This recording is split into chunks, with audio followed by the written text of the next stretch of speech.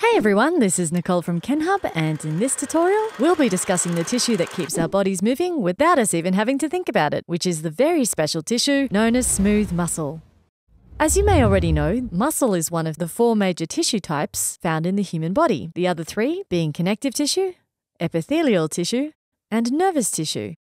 All muscle tissue is comprised of specialized cells known as myocytes, like the one seen here highlighted in green in this micrograph. These are the elongated cells that contain the contractile proteins actin and myosin in their cytoplasm. The cells are arranged in distinct bundles and can easily be distinguished from surrounding tissue.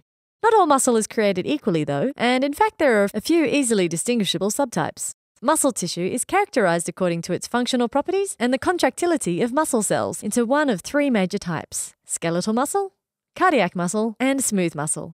Let's begin by talking briefly about the skeletal muscle. Skeletal muscle, which you can see in the micrograph, is also known as voluntary muscle and is attached to bones and tendons. It's under the voluntary control of the somatic nervous system, or SNS.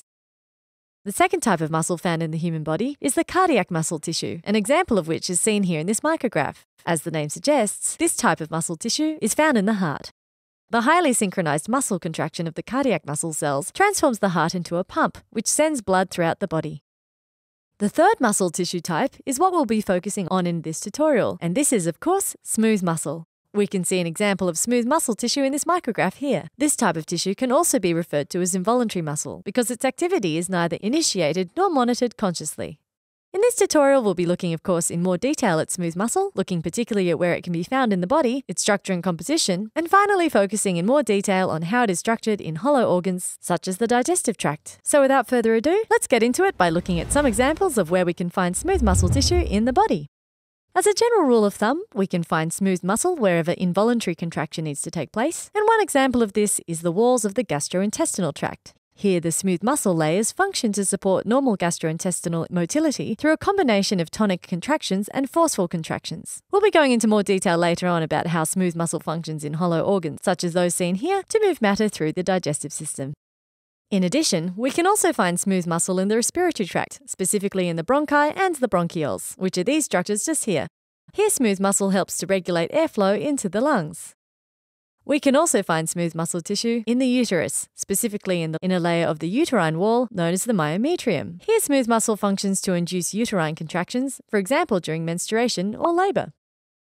We can also find a small ring of smooth muscle in the eye, known as the ciliary muscle. This controls lens accommodation when viewing objects at varying distances, and also regulates the flow of aqueous humour into the canal of Schlenn.